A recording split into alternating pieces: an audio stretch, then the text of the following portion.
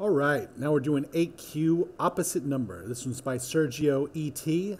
and 83% of the people like it. Very simple. Given an integer or a floating point number, find its opposite. Find the opposite. All right. It really is really simple.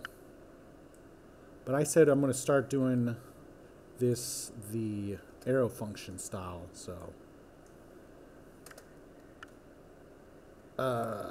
and then opposite equals number, and then we say number, and then we put in front of that minus sign.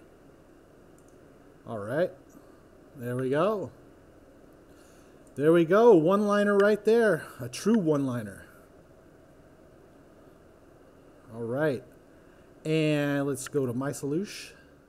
54 of us, and the rest, like Chessmonger. Best practice here. Very like it, and we'll see you next time.